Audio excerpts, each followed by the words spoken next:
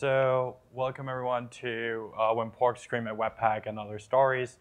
I want to start with a question. How many of you have some sort of microcontroller at home or like a Raspberry Pi, Arduino, anything like that?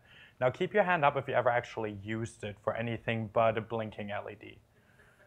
All right, that's a few people, but not too many. And so over the next 30 minutes, I want to use the time to, on the one hand, hopefully inspire you to use the hardware you have at home or get some if you don't, and also give you an idea of how you can approach this.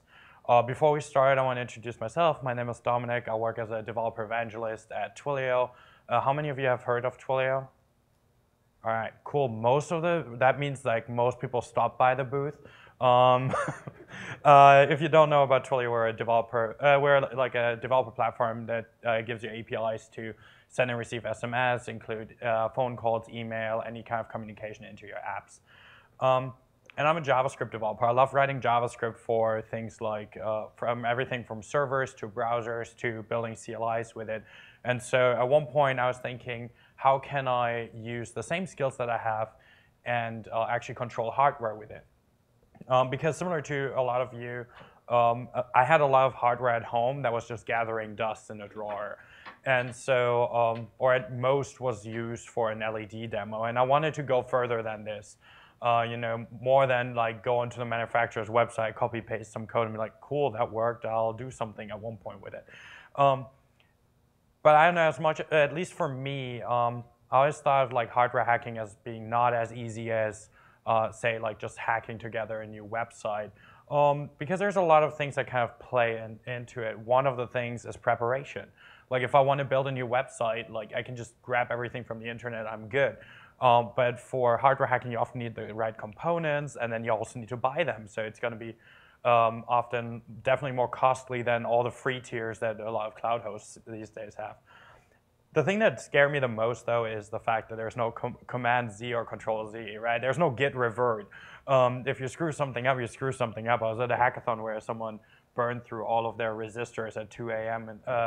And at that point, they had to stop, because there's no shop open at 2 a.m. that can sell you some resistors. But I also found that even though it's very difficult to get started with, it can be incredibly rewarding. These days, especially with things like hot module reloading and stuff like that, I feel like we grew a bit numb to successes of the code that we're writing. Like I'm writing some code, I'm like going into the browser and already execute it. And so like being able to interact with the physical world and writing some code, running it, and then seeing it actually do something, at least for me, is incredibly rewarding. However, one of the things that always got me stuck is this IDE. If you ever try to do anything with hardware, it's likely that you interacted with the Arduino IDE. I don't have a problem with it per se. It's just the fact that most of it is written in C, C++, and I don't really remember most C, C++ from university. And so I would just look there and have no idea what's happening. So I want to show you 3 ways that you can combine your existing JavaScript skills with hardware.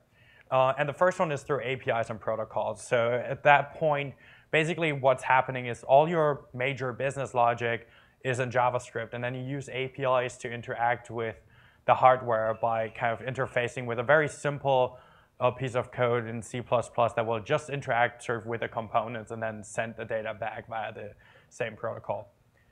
One way is to do this is through dedicated APIs. So some providers like Particle actually provide you with an API that they have. If you're not familiar with Particle, they're an IoT hardware manufacturer that kind of focuses on having a device management platform. So meaning if you have your devices all deployed, you can still kind of remote update them, and you can control them using their API. So the way that would work is like the bottom part is C++ code, where you would define a function like brew, and then it can get some arguments, and then you trigger a certain function. And then you trigger it using an HTTP call, so via curl or JavaScript or whatever programming language you want. And that means that you can have like very, very simple hardware component interactions on the C++ side that often are like sufficient enough to just copy paste. And then you can have all your business logic and everything in a language that you're familiar with in the cloud. the particle API is proprietary for their stuff, but there is another way to do this in a very similar way that's called MQTT, which is a lightweight machine-to-machine protocol. And it works on publishing and subscribing. So basically, as you subscribe to certain topics, which are basically channels on a message broker, and then any kind of device can publish to that message broker an event, and everyone who subscribed to that type of event will then be notified about it.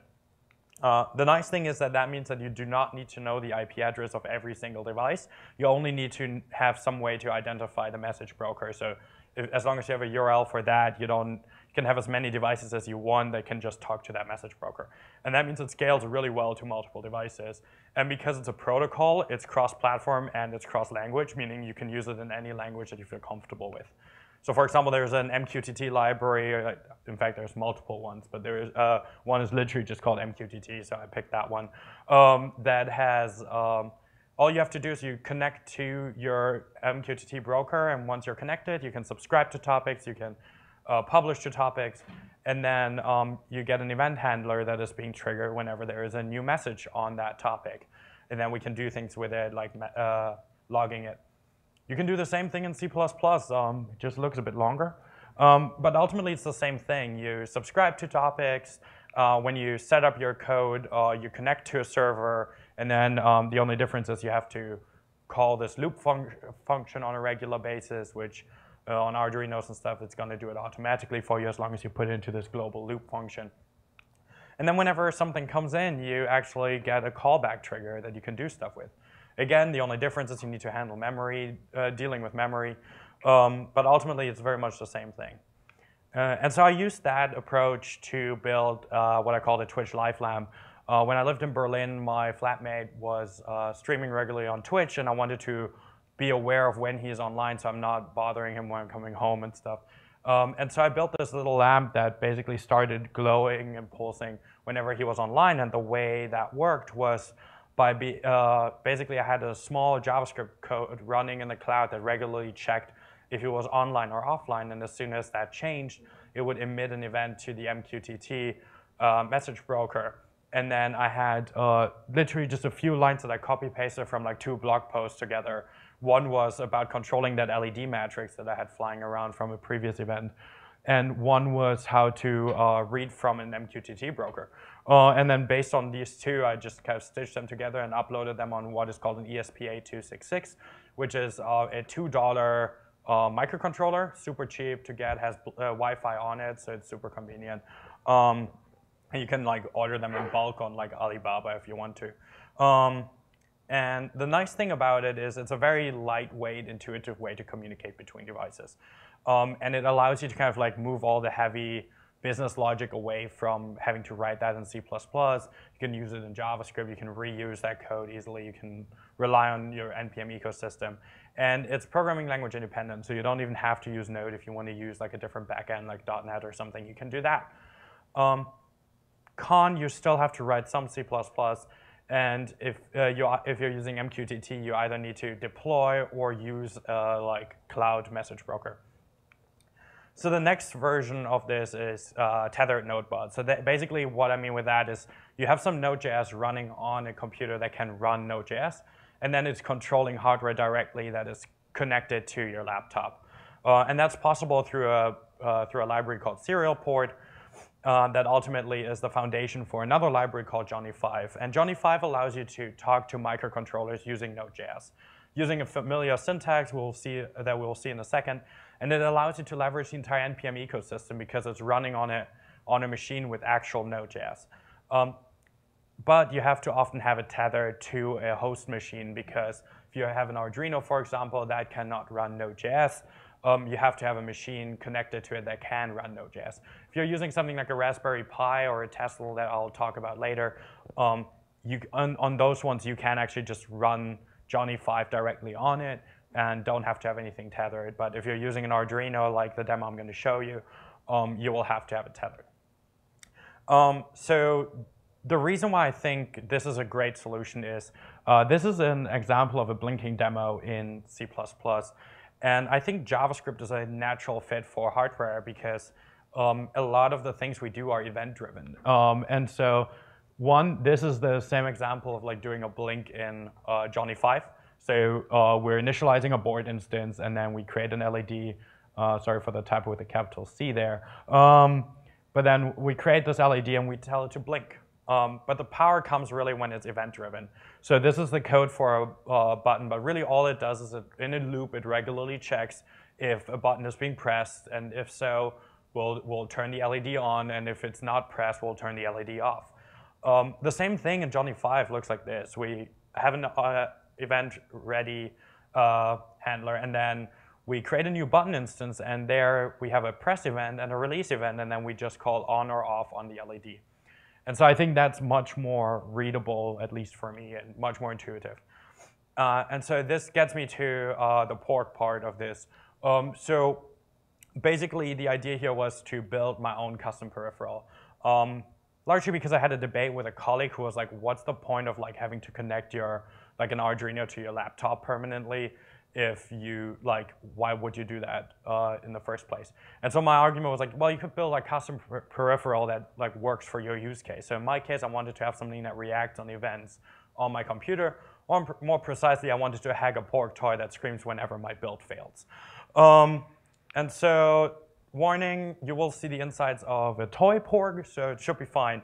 But this is the little fellow that I ordered off Amazon. It's just like a Disney toy that had one characteristic which made me buy it, which was it can already yell at you and waddle around by pushing its belly.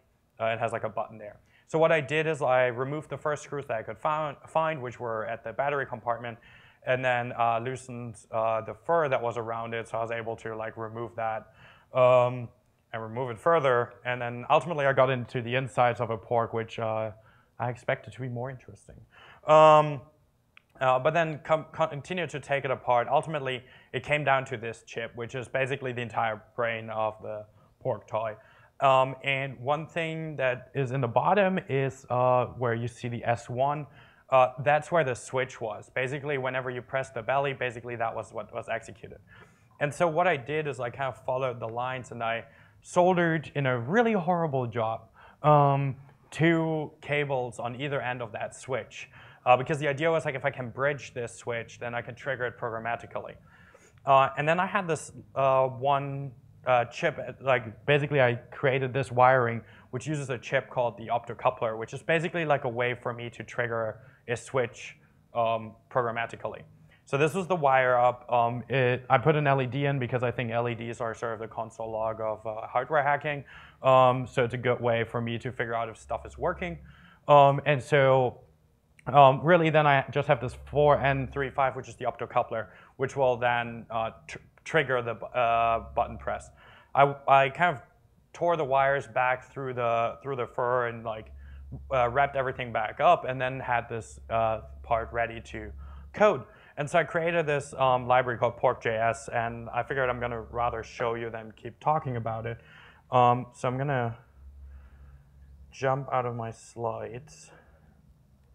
And so I have a basic web app here that uses Webpack right now to compile. And so if I open this, now where did my terminal go? There we go. And run Webpack. Right now it builds, cool. So I brought my little friend here. I'm gonna hold him up largely so that it's part of the recording as well. But if you want to see him waddle later, I can do that as well. So basically what I did is I created this CLI that can execute any arbitrary command, and if it fails, it will start yelling. If it succeeds, it won't. So if I run it right now, nothing will happen because it worked. But if I screw up any of the imports, for example, and then execute this again, I'm going to hold him here, you'll see him yelling and waddling around. Let's see. All right. Typically he screams once more. Let's see. I know why there we go. Cool. All right. He should calm down now, so you might talk. All right. There we go. See. All right, so, but the nice thing is the code for this is actually very easy. Like, I'm doing a couple of things to check if a command failed or succeeded. But ultimately, all it comes down to is I have a board and I have a pin, and I'm using the Johnny 5 library for that. And then one thing that I'll need is a quick helper function here. Probably my most written function. And I know there is NPM modules for this. Cool. And then basically what we do is we create a new board instance. And because I'm using an Arduino, by default I don't need to pass anything in here. But if I would want to use a different board, there's a bunch of plugins that you can use to communicate to different boards using Johnny 5. And then when the board is ready, what I'll do is I'll need an async function here.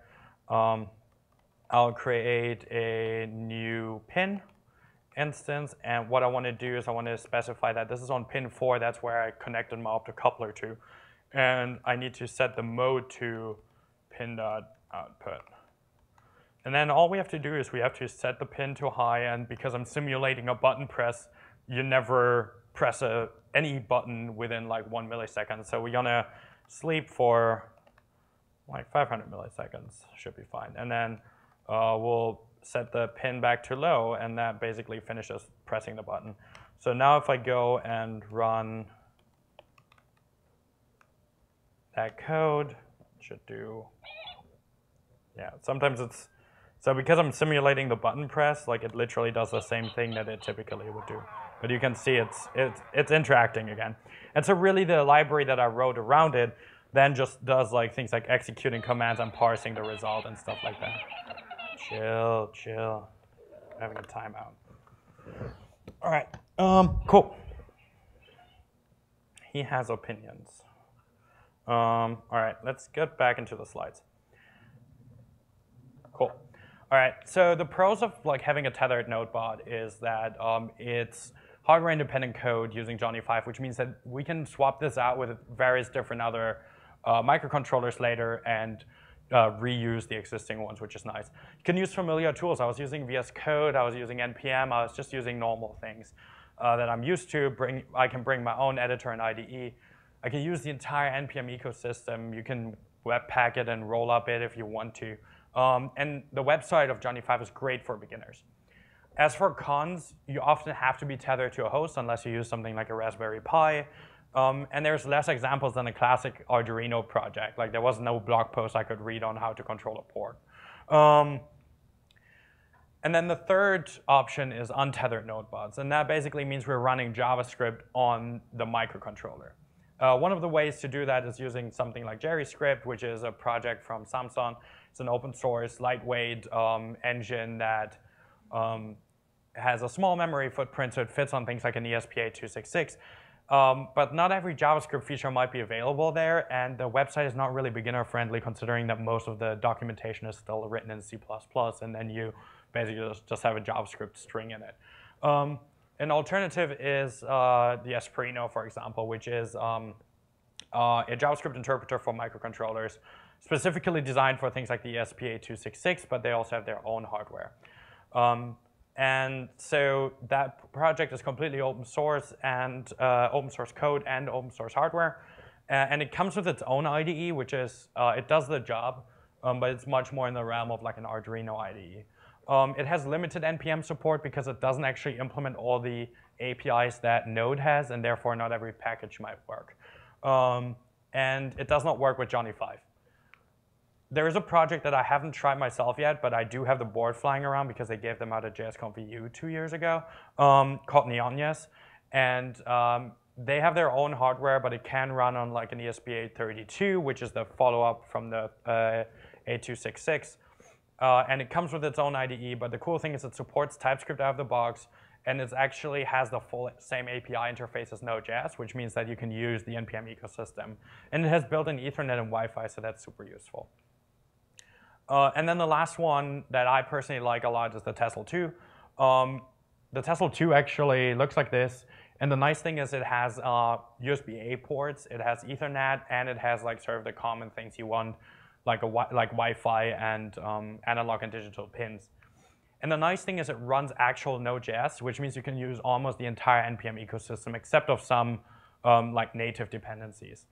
It's compatible with Johnny 5, and you can bring your own favorite tool chain and tools, because all it uses to interact with the microcontroller is a CLI. And it's open source and open source code and hardware, which is nice. Unfortunately, there's no company right now backing this anymore.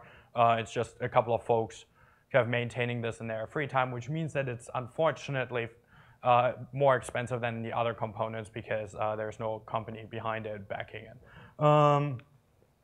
But I used it to build this project called Coffee.js. And basically the goal there was, I told you I work at Twilio, and everything we do are REST APIs. So every time I look at something, I'm like, why is there no REST API for that? And so the idea was to control an existing device programmatically and build a REST API. And specifically, I wanted to build a REST API that implements the IETF RFC 2324. There's one person nodding who knows what that is. If you're not familiar with that, that's the RFC that suggested the HTC PCP. If you're not familiar with that, that's the Hypertext Coffee Pod Control Protocol that was announced on April 1st, 1998. If you ever seen the status code 418, I'm a teapot, that comes from that thing. And it basically is just like an April Fool's joke explaining how a protocol for coffee should look like. Why did I use a Tesla? One, the coffee machine should work untethered. If I have to connect my laptop so that my roommate can get a coffee, that's not really effective for anyone, especially because that coffee machine was my roommate's one. I wanted to use Johnny 5 so I can easily swap out microcontrollers. So if I want to use the Tesla for something else, because I told you it's not that inexpensive, I'm able to kind of swap it out. It has to be internet connected, because I wanted to build an API, and if it doesn't have internet connection, how does the API work? It should have a quick and easy setup for development, largely because I did this on a Friday night with a couple of beers and my roommate, so I didn't want to spend an entire evening trying to set up Raspbian on a Raspberry Pi and like SSHing in. And so the fact that Tesla had has a CLI that just says like T2 upload, and it just uploads the code to the device, was super useful. And we needed to build a server, so NPM packages were really helpful for that. So how did we build it? Well, we took the coffee machine and we did what every person that doesn't have an electrical engineering degree does, and just rip everything apart. And so that's the coffee machine without walls, and that's the side that was interesting for us. Specifically, the top left corner was what was interesting for us, because that's where the microcontroller was, which is the brain of the entire operation. The buttons were accessible on the outside, and then there was this thing that I labeled interesting cable, largely because that cable wasn't soldered on either side. It was completely pluggable, which meant that I could take it out. And I could take out the buttons. So those were the buttons after I took off the casing. And that was a control plate. And the idea was that if we can simulate the protocol that is being sent on the bottom part of this, we can simulate any button press. And so what we did is we jammed a bunch of cables into the other end of that cable. And we're just trying to figure out what happens if I like put power on one pin and then like press a button on the other, and like, can I measure that? And our initial idea was like, is this like a binary kind of protocol? Unfortunately, it wasn't. So at one point, I think at like 2 a.m. or something, we started drawing diagrams. You can see that that was at 2 a.m. And so we were able to get a couple of ideas from this. At least we managed to figure out all the LEDs and how to control those, at least all of those that we didn't burn through yet. And ultimately, we cleaned this up a bit and noticed a couple of things that we hadn't noticed. Like if you look at this and you actually understand something about hardware, you would notice that the things that say D4, D3, and stuff like that on it, we initially thought they were the same as like the black things with the silver edges, which is resistors. They're not, they're diodes. Diodes work like LEDs in the sense that like they only let current flow in one direction. And using that knowledge, we're able to kind of clean up the diagram a bit and get a better idea of what happens. Since it wasn't a binary protocol like I had hoped for, we opted for a different version, and that is using relays, which are basically switches that you can programmatically control, but they deal with higher current than a optocoupler would do, for example. These are also the things that if you ever are in an old car and like you're doing your turn on your turning indicator and it's clicking, that's because the relay is clicking, because it basically just uses magnets inside. And again, LEDs for console logging. And so based on that, we kind of locked everything back up, wired it out through the hole that was left because we took the buttons out, stick a sticker on it. We intentionally didn't put this inside the coffee machine because I don't trust myself, and the device that handles water should not have my hacky hardware in it. So we kind of wired that on the outside. And then I wrote like an API around that. The code is very similar to what I showed you earlier because I'm using Johnny 5. So there's a blog post about this, as well as the code is on GitHub if you want to check that out. I'll tweet all the resources afterwards as well if you want to check that out. But effectively, the code works very similar. I set up an HTTP server, and then the code itself is, again, like setting pins to high and low. All right, what are the pros and cons of this? One, you can have an untethered system running JavaScript, so that's great. And you can use, again, your familiar programming tools and the editors.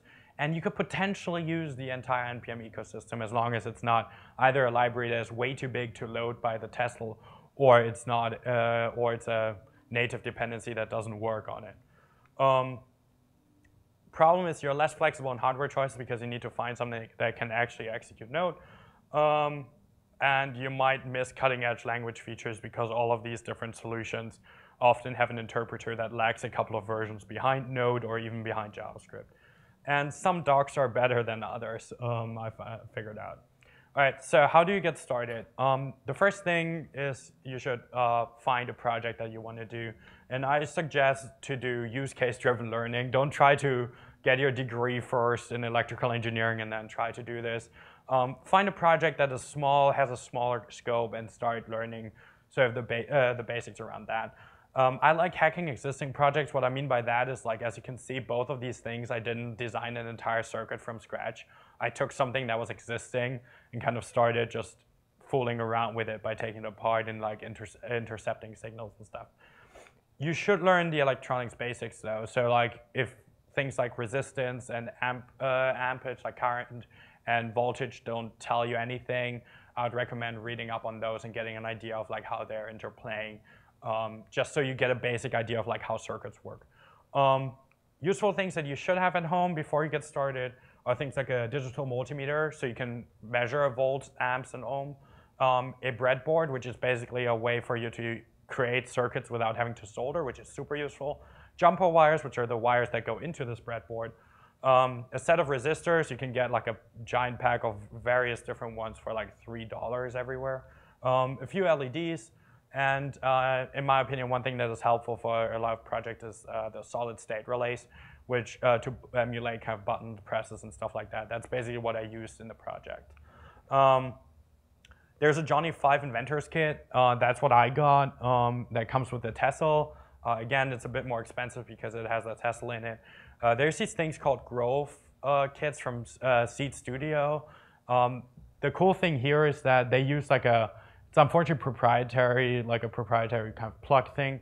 But the nice thing is if you still feel unconfident about connecting different components, they only allow you to put cables in one way and no other way, which means that it's very hard to kind of screw this up. Unfortunately, you need to get their components, so it's a bit more pricey.